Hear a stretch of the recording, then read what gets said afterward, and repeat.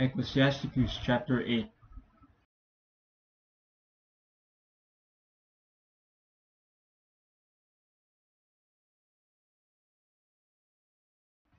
Strive not with a mighty man, lest thou fall into his hands.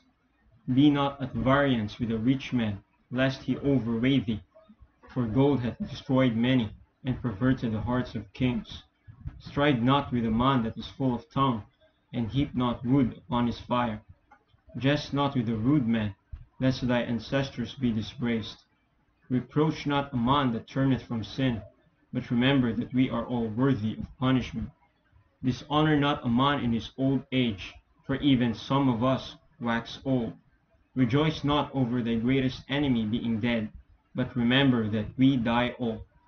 Despise not the discourse of the wise, but acquaint thyself with their proverbs. For of them thou shalt learn instruction, and how to serve great men with ease. Miss not the discourse of the elders, for they also learned of their fathers, and of them thou shalt learn understanding, and to give answer as need requireth.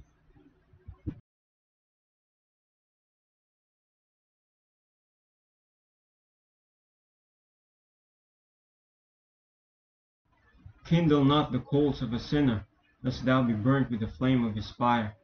Rise not up in anger at the presence of an injurious person, lest he lie in wait to entrap thee in thy words. Lend not unto him that is mightier than thyself, for if thou lendest him, count it but loss. Be not surety above thy power, for if thou be surety, take care to pay it.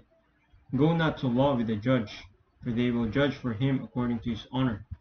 Travel not by the way with a bold fellow, lest he become grievous unto thee, for he will do according to his own will, and thou shalt perish with him through his folly. Strive not with an angry man, and go not with him into a solitary place, for blood is as nothing in his sight, and where there is no help he will overthrow thee. Consult not with a fool, for he cannot keep counsel. Do no secret thing before a stranger, for thou knowest not what he will bring forth. Open not thine heart to every man, lest he requite thee with a shrewd turn.